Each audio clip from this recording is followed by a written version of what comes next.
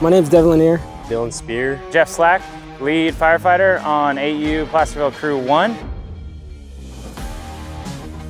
One tool that CAL FIRE has in its toolbox is the Firefighter hand crew. And what we do is wildland firefighting, building those box, cutting that hand line, going out, doing burning operations. We have the unique opportunity to learn what we do very well and focus in on it, and we take pride in our work. On the hand crew, we remove all the fuel on the perimeter of this fire so the fire can't advance anymore. The engines come in behind us with the water and they put out the fire on the edge. So we remove the fuel, they remove the heat, and then we contain the fire.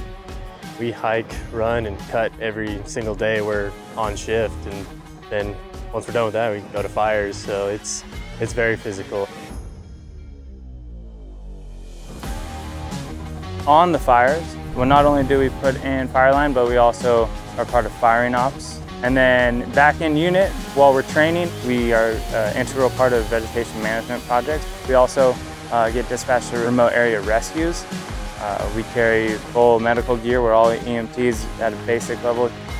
Because we're using professional firefighters to make up the entire crew, they are able to critically think, they are efficient, and just their enthusiasm.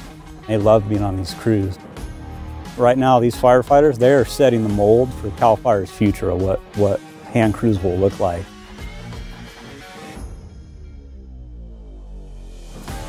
This is a great opportunity, especially for rookie firefighters like myself.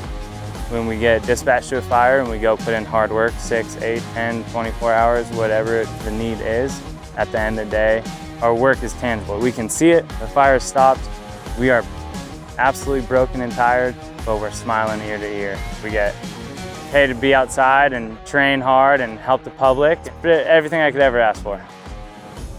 It's job satisfaction at its finest. You look back at a piece of line that you put in, and you and your crew are just smoked, and you know that what you did was well worth it.